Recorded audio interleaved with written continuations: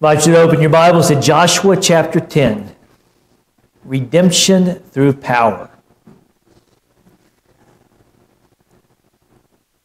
You have heard of the suffering of the Lord's servant, of the condescension of the second person of the Godhead. And you will hear the deliverance promised to those who trust in the Lord. Jesus, very God of very God, condescended himself to suffer for you and for me. He concealed himself as a baby, the son of a carpenter. In taking your sin, he was defeated, humiliated, killed, and buried. Just think about that. In many churches around the globe today, they will celebrate Palm Sunday, that joyful, that triumphant entry into Jerusalem, when Jesus comes riding on a donkey, one that had never been ridden. The people are throwing down palm branches, shouting, "Hosanna, blessed is he who comes in the name of the Lord."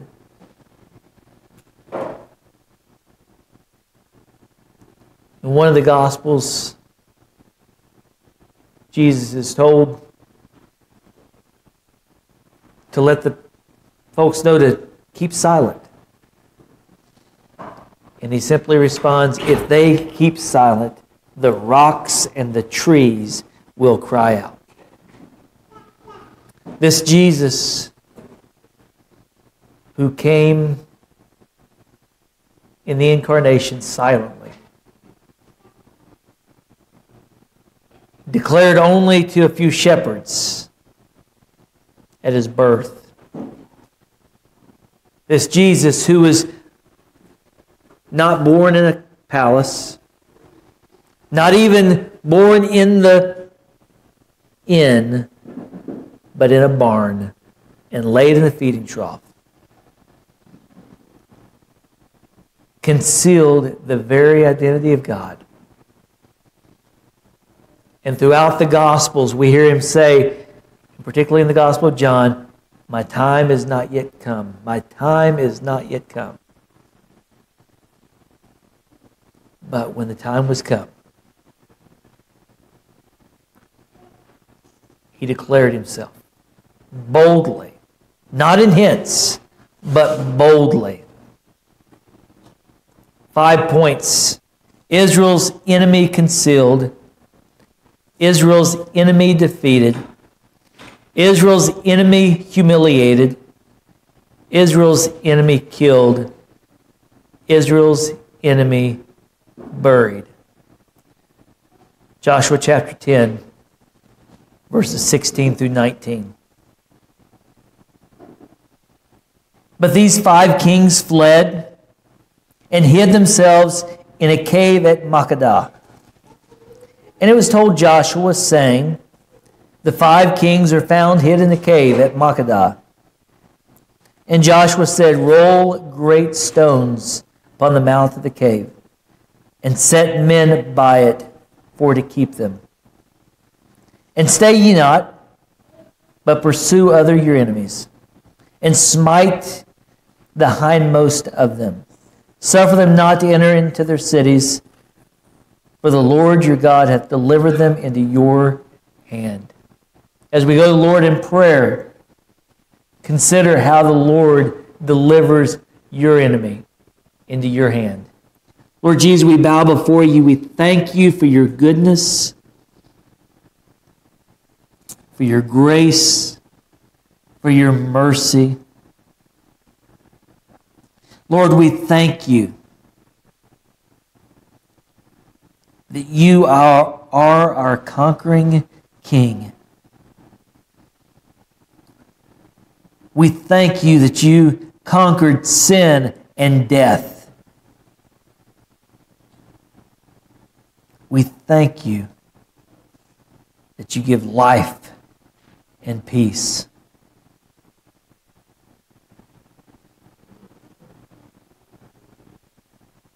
Lord, we thank you that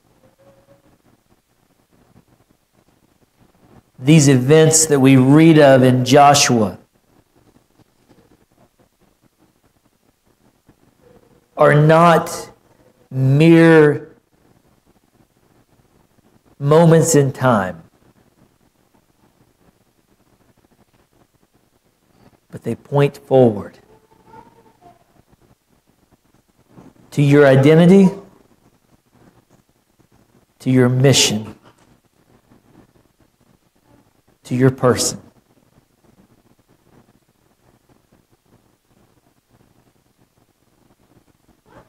Lord, make us to know your person.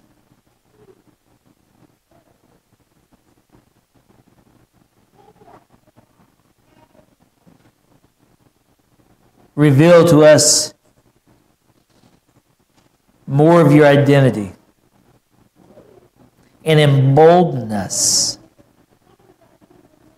to be about your mission. For it's in your name we pray. Amen. Israel's enemy concealed.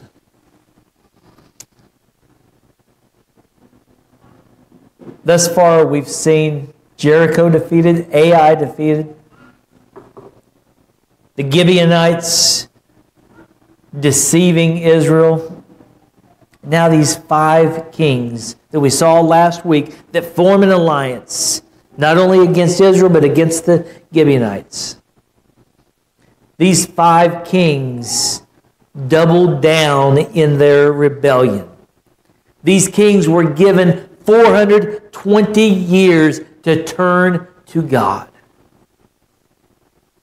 But rather than turn, they choose their sin. They seek their sin. They seek the solitude of their own sin rather than solitude in the Savior.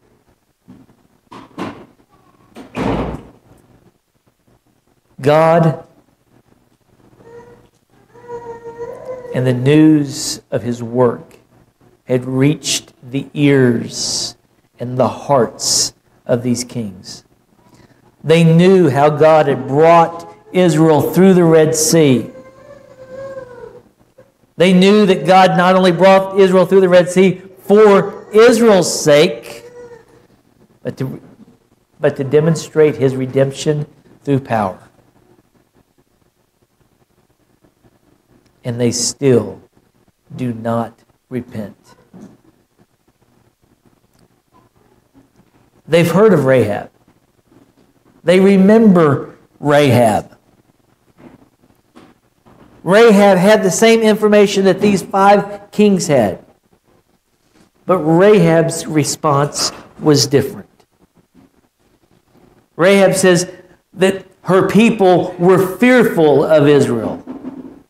But Rahab hides the spies. Rahab was a harlot, a prostitute, a woman of the night. Rahab was a person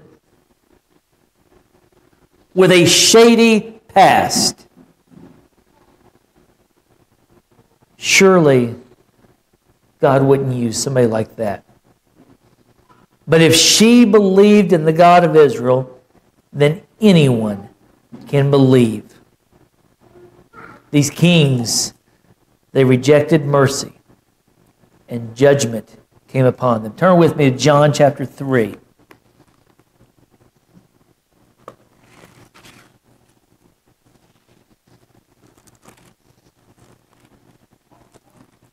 John chapter 3.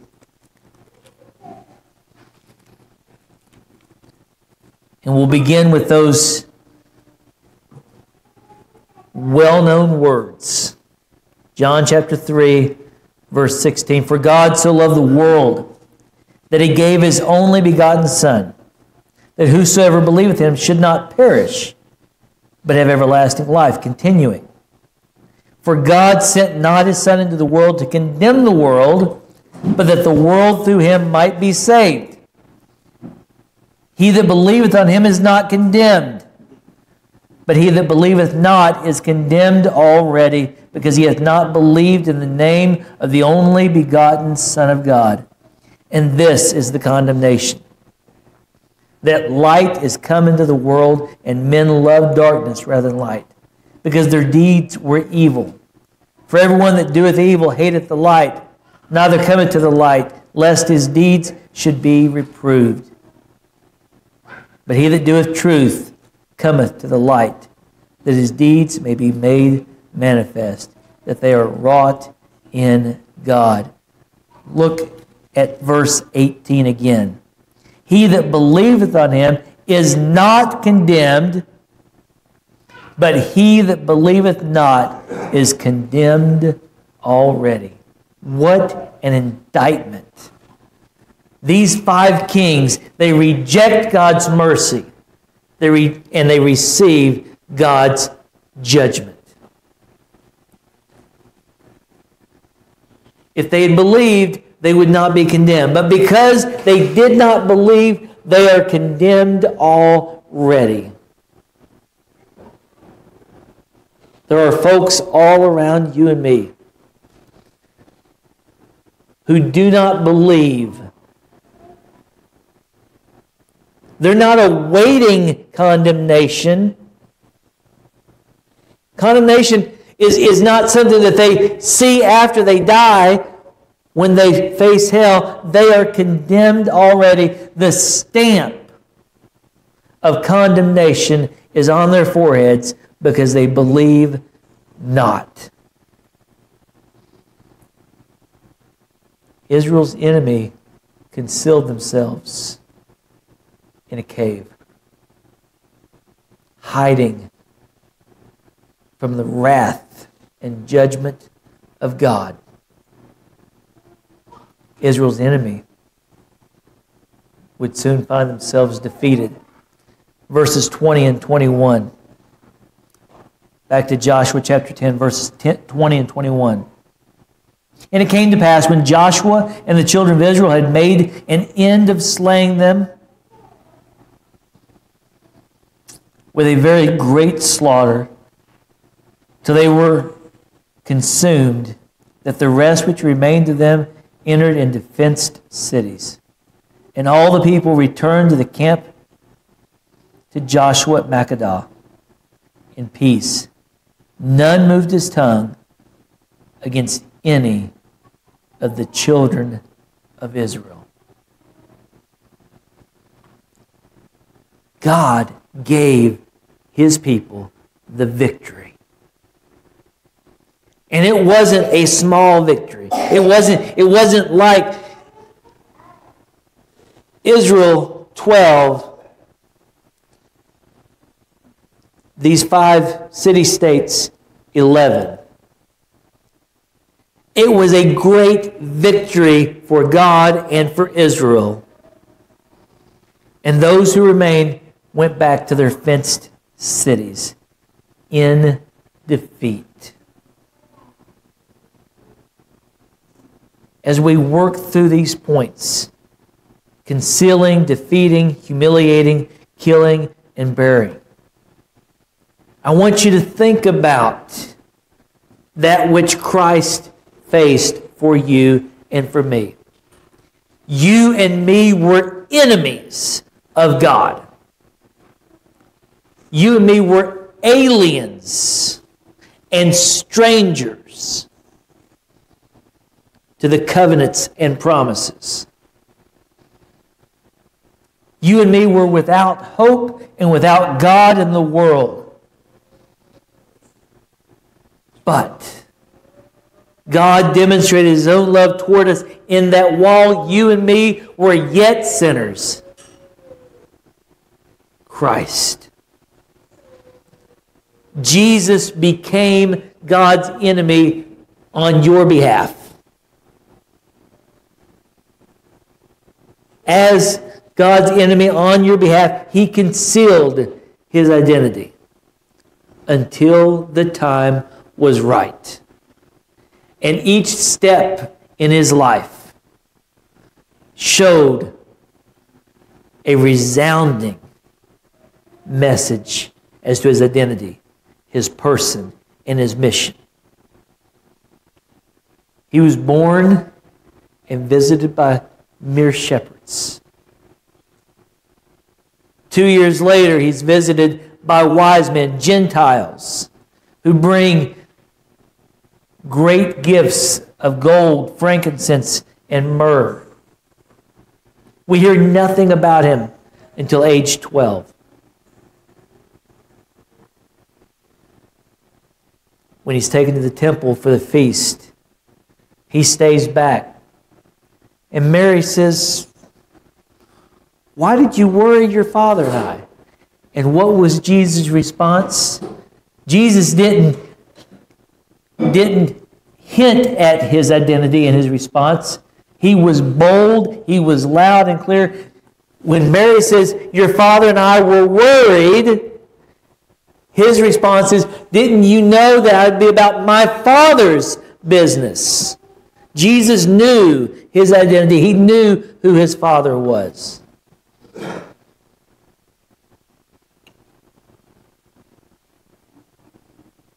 And then at the cross, when Jesus became God's enemy on your behalf, he was defeated.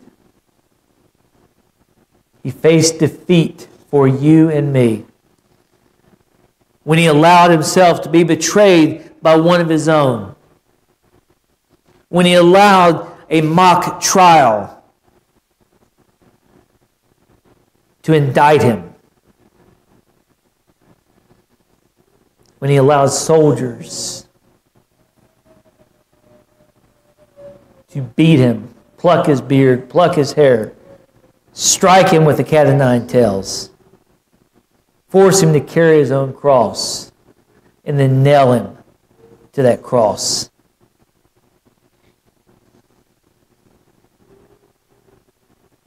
Not only did Jesus, as God's enemy on your behalf, conceal himself, not only did he face defeat for you, but Jesus, as God's enemy, faced humiliation. Verses 22 through 24. Then said Joshua, "Open the mouth of the cave and bring out those 5 kings unto me out of the cave." And they did so, and brought forth those 5 kings unto him out of the cave, the king of Jerusalem, the king of Hebron, the king of Jarmuth, the king of Lachish, and the king of Eglon. And it came to pass, when they brought out those kings unto Joshua, that Joshua called for all the men of Israel, and said unto the captains of the men of war which went with him, "Come near. Put your feet upon the necks of these kings." And they came near and put their feet upon the necks of them. The very kings who were the objects of Israel's fear 40 years prior, now are humiliated. 40 years prior, Joshua, Caleb, and 10 other spies go into the land. They come out with grapes carried by 2 men on their shoulders. They come out sharing how prosperous the land is, how the land flows with milk and honey. But 10 of the spies say, "But wait, the land is good. It's everything God promised, but the people are giants and we are grasshoppers." Those 10 spies incited fear in Israel of the kings, that now Israel's captains have on the ground with their feet on their necks. These 5 kings concealed themselves. These 5 kings faced defeat. And now these 5 kings are facing humiliation before the very folks that just 5 years prior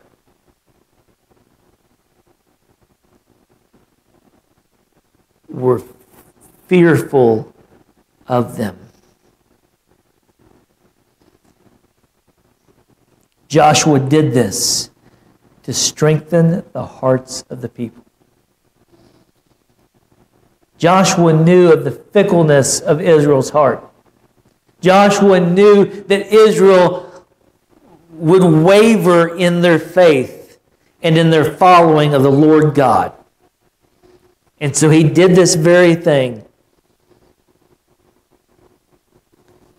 almost as an ordinance, almost as a sacrament, to strengthen the hearts of the people.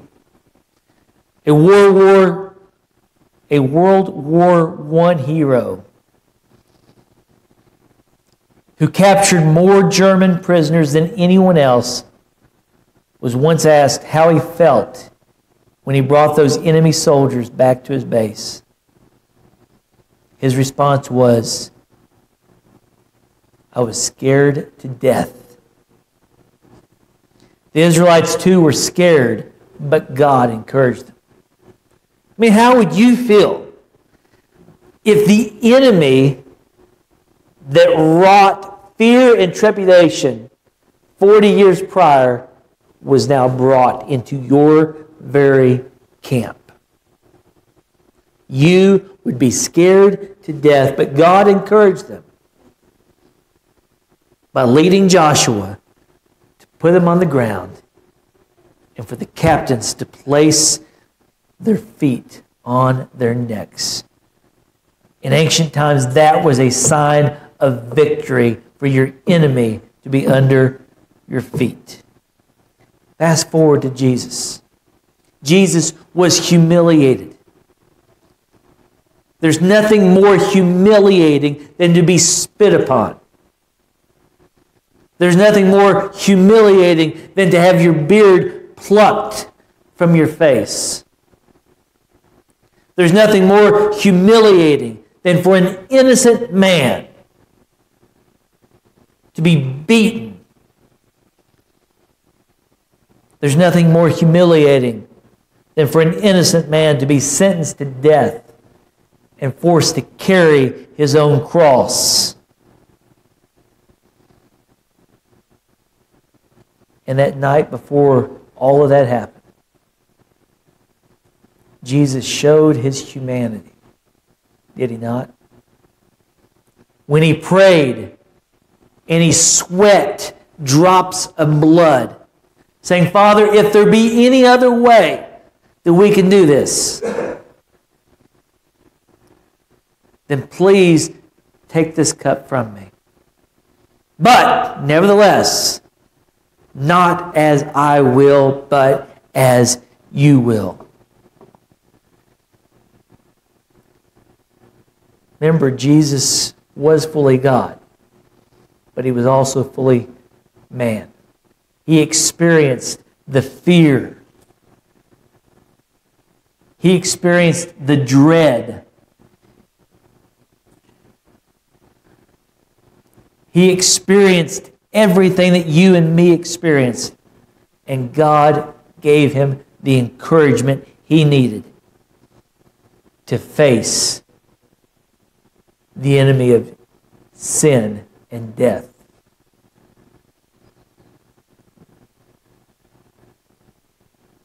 Joshua hung those shameful kings on 5 trees. Joshua hung shameful kings on 5 trees. Going back to verse 24, "And it came to pass when they brought out these kings unto Joshua, and Joshua called for all the men of Israel, and said unto the captains of the men of war which went with him, Come near, put your feet upon the necks of these kings. And they came near, and they put their feet upon the necks of them. And Joshua said to them, Fear not, nor be dismayed, be strong and of good courage, for thus shall the Lord do to all your enemies against whom ye fight. And afterward Joshua smote them, and slew them, and hanged them on 5 trees. and they were hanging upon the trees until the evening. Joshua smote them, just as Jesus was smote thousands of years later. Joshua killed them, just as Jesus was killed thousands of years later. Joshua hung those shameful kings, those 5 shameful kings, on 5 trees, just as Jesus, the King of Kings, the Lord of Lords, would be hung on a tree, shamed, just like those 5 kings, but different. Those 5 kings were shamed because of their wickedness, because of their debauchery, because of their rebellion, because in the face of God's judgment, they chose rather to ignore His mercy. Jesus, though, faced shame and was killed, not because of His own sin, not because of His own rebellion, not because of His own debauchery, but because of your sin, your rebellion, your debauchery. Those 5 kings, like the 2 thieves on either side of Jesus, deserved what they got. Jesus was smote. He was hung on a tree. He was killed for you.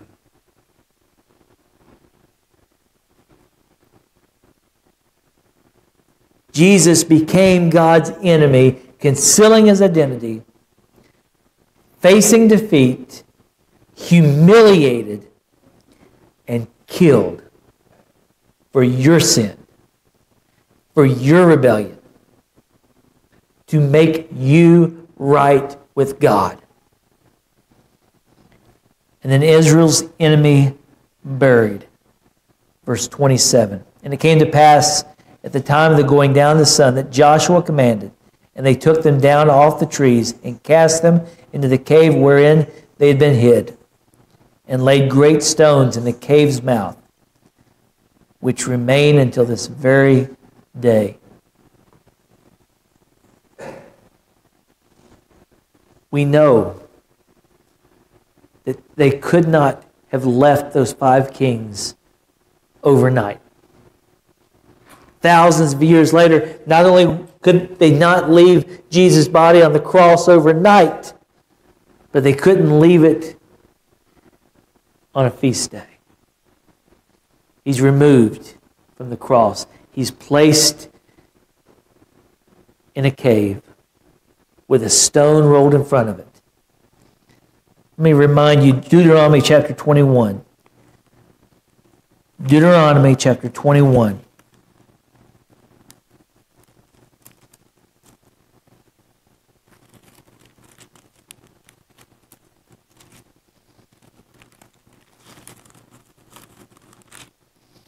Verses 22 and 23.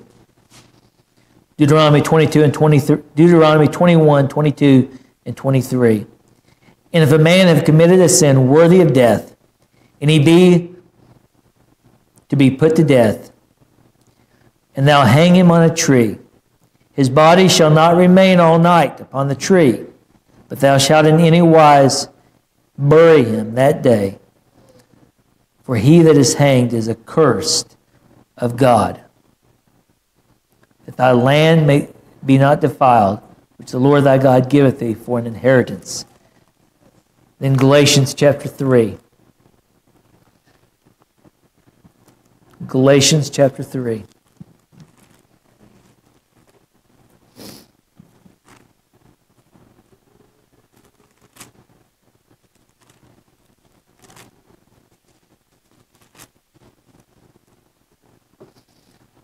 Verses 10 through 14. For as many as are of the works of the law are under the curse. For it is written, cursed is everyone that continueth not in all things which are written in the book of the law to do them.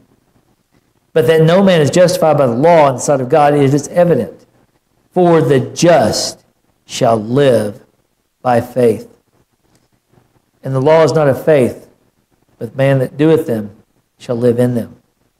Christ hath redeemed us from the curse of the law, being made a curse for us. For it is written, cursed is everyone that hangeth on a tree, that the blessing of Abraham might come on the Gentiles through Jesus Christ, that we might receive the promise of the Spirit through faith. You and me were enemies of God, but Jesus became God's enemy in your place.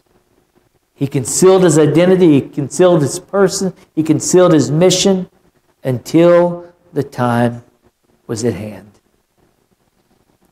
And at that right time, not a moment too soon, not a moment too late, Jesus faced defeat.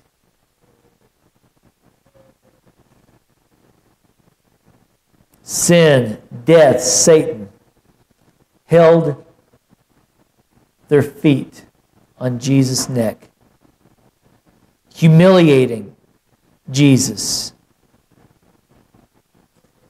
as God's enemy on your behalf, killing him and burying him. But the difference is, look back there at the end of verse 27 in Joshua chapter 10. Speaking of those 5 kings being buried in the cave in which they hid themselves originally, which remain until this very day. What's the difference between Jesus and these 5 shameful kings? Jesus does not remain in that tomb, for up from the grave he arose, joyful and triumphant o'er his foes. What will you do with Jesus today? Will you leave him as only a Sunday morning thing? Will you leave him as only somebody that you remember by having a cross around your neck or on your lapel or on your tie? Will he be only somebody that you sing of from time to time in worship, but it doesn't affect the rest of your life? Will you leave him on that cross? Will you leave him in that grave? Or do you serve a risen Savior? What will you do with Jesus tomorrow when you encounter someone in the streets? What will you do with Jesus tomorrow when you're at the supermarket? What will you do with Jesus tomorrow when you are at work? What will you do with Jesus when you interact with those who don't know him tomorrow? Let's pray. Lord Jesus, we bow before you. We thank you for who you are and what you do in us and for us and through us. Lord, you've called us to action.